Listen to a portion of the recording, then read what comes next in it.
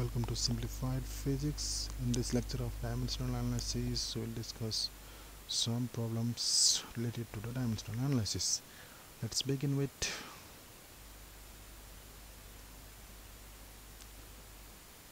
before starting the problems on the dimensional analysis, we must have some basic concept on the dimensional analysis. For more details, I suggest to view the previous videos on the dimensional analysis. You must know about the principle of homogeneity of the dimensions. According to principle of homogeneity of the dimensions, each term in the physical relation have identical dimensions. Second point, you must know about the physical relation. Two or more terms in a can be added or subtracted if they have same dimension. In such conditions, we can add or subtract two or more terms in a physical relation. And moreover, to determine the dimensions or to solve the problems related to the dimensional analysis, you must have some ideas about the units, dimensions, or physical relation concerning the physical quantities. If you know these 3 points, you can solve any problems related to dimensional analysis. For more detail about these descriptions, these points, you may see the previous videos. Let's begin the problem. The very first problem: determine the dimensions of a thermal conductivity. Let's begin with to determine the dimensions of a thermal conductivity. You may know the physical relation relating to the thermal conductivity.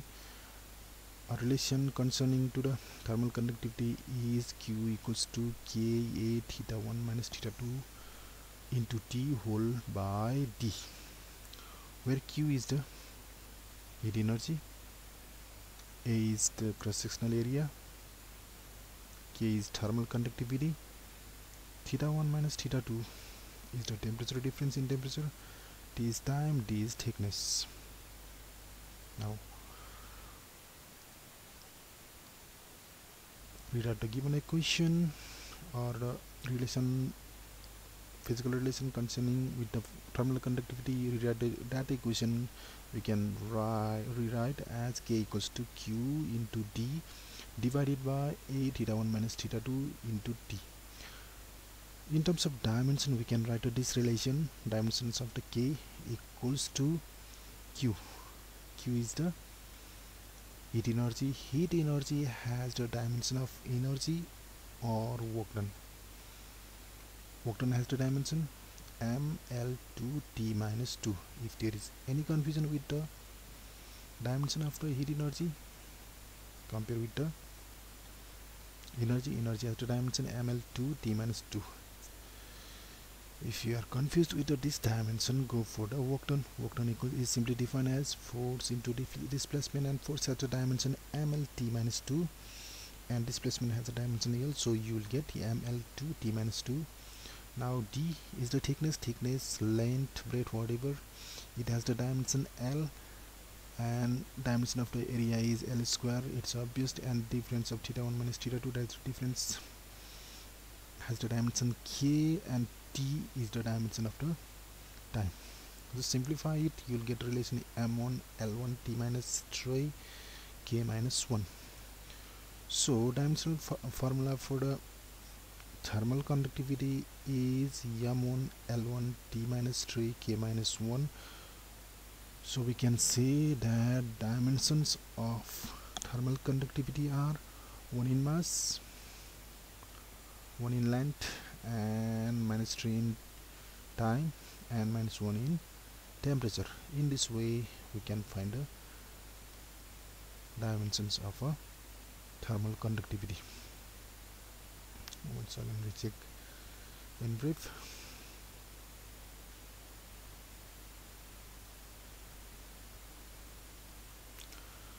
And let's go for the second problem.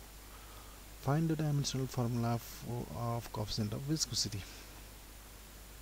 So begin with the physical relation involving the coefficient of viscosity. A simple relation relating the coefficient of viscosity, force equals to minus eta A dv by dx, where dv by dx is called velocity gradient. So in terms of dimension, we may write dimension of the formula is ml t minus 2. We have to determine the dimension of coefficient of viscosity eta, and A is the area is the dimension L square, dv is the small velocity or change in velocity, that is lt minus 1, dx is the distance L. So in this way we can write in terms of the dimension. Then begin with or simplify it, you will get the dimension ml minus 1 t minus 1. This is the dimensional formula for the coefficient of viscosity, and coefficient of viscosity has the dimension 1 in mass, minus 1 in length, and minus 1 in time. So dimensions of the coefficient of viscosity are 1 in mass, minus 1 in length, and minus 1 in time. And this in general, ml minus 1 t minus 1 is called dimensional formula of coefficient of viscosity. Now let's go for the next question. Determine the dimensional formula of the electric charge Q, potential V, capacitance C, and resistance R. Now for the first one, electric charge, the physical relation involving the electric charge, simply Q equals to IT. I equals to rate of change of, I is electric current is defined as rate of change of electric charge, so simply Q equals to IT we can write. Now dimensional formula for the Q is, for electric current I is A, for time t, so we can write Q equals to, dimensional formula for Q is AT. But some authors prefer that dimension of the electric current as I. If we choose dimension of the electric current as I, we get a dimensional formula for the Q is IT. So be careful with in multiple choice questions. If the option has A, you may write A as a dimensional formula for electric current.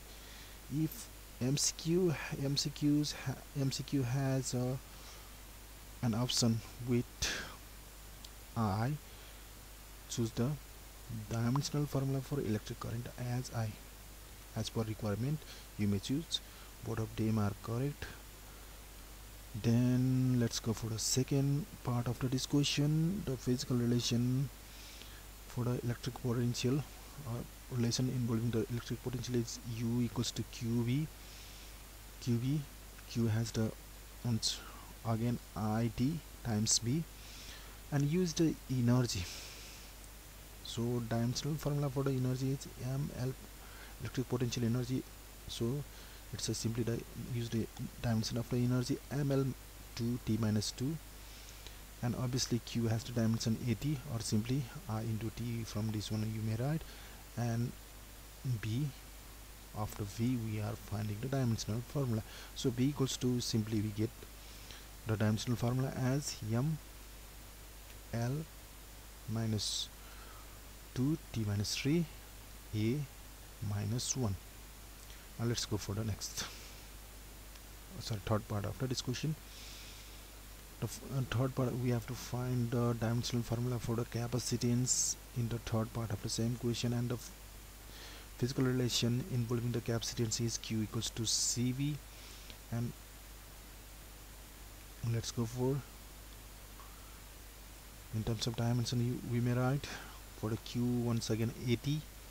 After capacitance we have to find, and dimensional formula for the V is just, we have found ml2 t minus 3 a minus 1, so replace it and just simplify. We get dimensional formula for the capacitance as m minus 1 L minus 2 A2 t power 4, isn't it? Check it once again, take your time, pause the video if required, and proceed. Now let's go for the last part of the discussion. The physical relation involving the electrical resistance is B equals to Ri, and we are familiar with the I has a dimension a. After r we have to find the dimensions for this. So after v we have just found before m l2 t minus 3 a minus 1. So the dimensional formula for the electric current as m l2 t minus 3 a minus 2. In this way we can find the dimensional formula for the various quantities. Now let's go for the next question.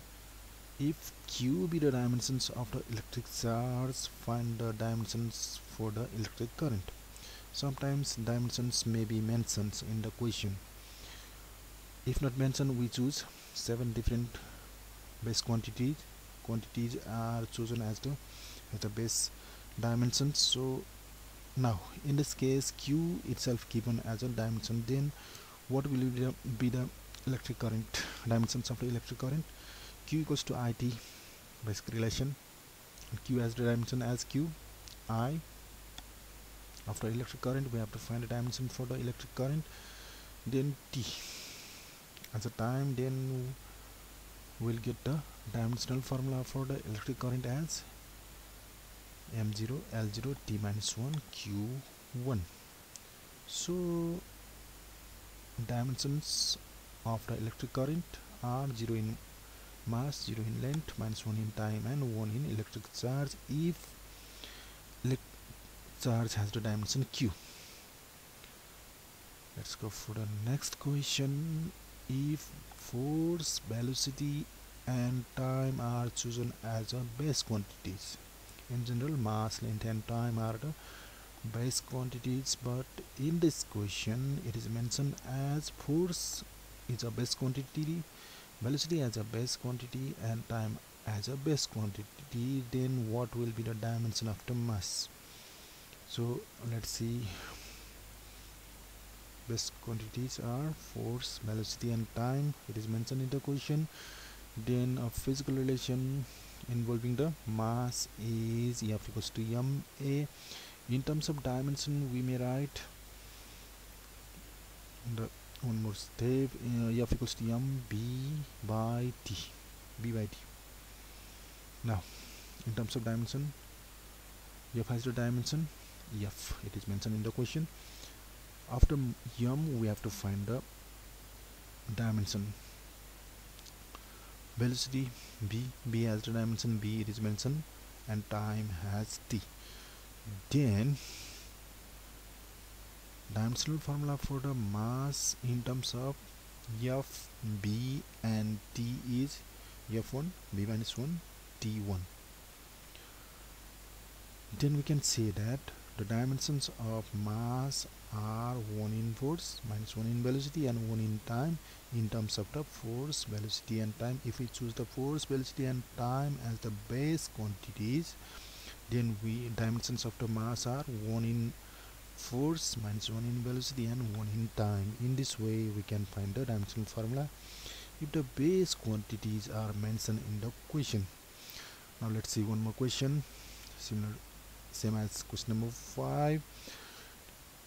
Choosing force, length and time to be the fundamental quantities. Base quantities are in this question force, length and time, not a mass, length and time, different from the conventional question. So find the dimension of the density in terms of the FLT. Let's see. FLT are the base quantities. Then the physical relation involving the density, the very basic formula, rho equals to m by v. And mass is not a base quantity, so converting to force, mass is defined as force by acceleration and whole divided by F, and further simplify F by AV. Then in terms of the dimension, dimensional formula for the rho is, for the F, dimensional formula F, it is mentioned in the question, and A is the acceleration expressed in terms of L and T, because L and T also the base quantities, so we can write as LT minus 2, and volume as the base quantity L, it is L mentioned in the question, so we can write L cube as for the volume. Just simplify it, we will get F1 L minus 4 T minus 2. So this is the dimensional formula for the density. So, and the dimensions of the force in terms of force, length, not the dimension of the force, dimension of the density in terms of force, length and time is 1 in force minus 4 in length and 2 in time. Let's see one more question.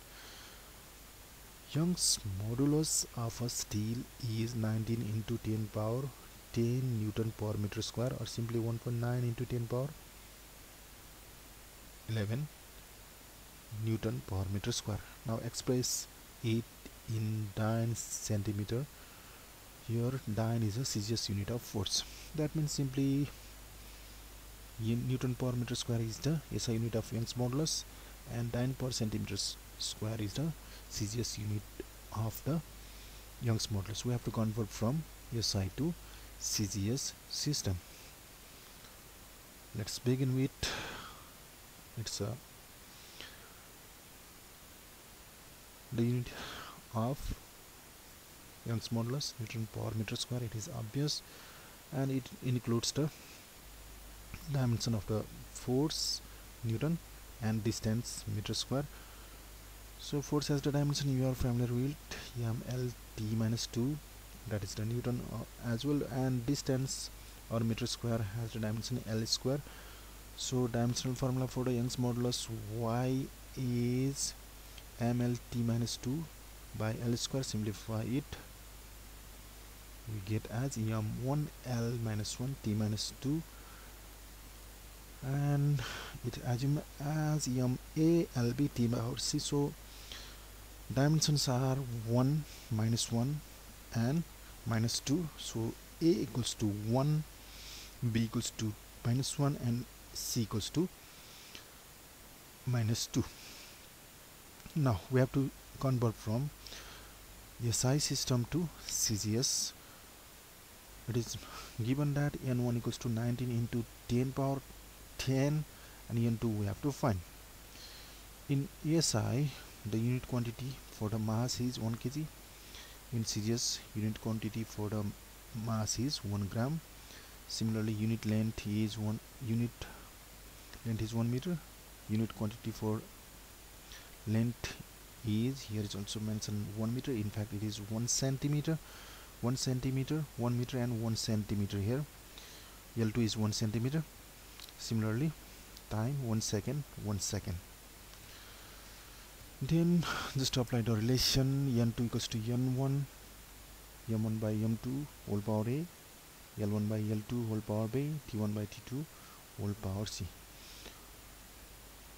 How does this relation comes? If there is any confusion with this relation, I suggest to see the previous videos, and we'll get n1 value of n1 replaced values 19 into 10 power 10 in SI. Unit quantity is 1 kg. In CGS, 1 gram. L2 is 1 meter. L1 is 1 meter. L2 is 1 centimeter, and T1 is 1 second. 1 second. And about the power, A equals to 1, B equals to minus 1, and C equals to minus 2 on the basis of dimension of the Newton per meter square. Now convert the 1 kg into gram, so we can cancel gram, or simply 1 gram into kg, we can cancel kg. So for more simplification, I have converted kg into gram. 1 kg equals to 1000 gram, 1 meter equals to 100 centimeter, and once again cancel, or simply 1 power of 1, whatever the power of 1 is, always 1, and centimeter cancel, it gives to by 100, 1 by 100, because negative power is here, 1 by 100, and in this case gram cancel 100, so two zeros cancel. So simply you will get n2 equals to 19 into 10 power 11. 19 as it number, 10 power 10 here, 20 cancel because it has negative power, and 0, one more 0, that means 10 power 11. n2 equals to 10 power 11. Thus 19 into 10 power 10 Newton meter square equals to 19 into 10 power 11 dyne per centimeter square. In this way we can convert one system to another system. In the previous example, during the discussion of the application of the dimensional analysis, we have discussed an example conversion from CGS to SI. I will suggest to see that video as well for the to know more details about the conversion of the from one system to another system. And this is the end of the lecture. This lecture. Thanks for watching.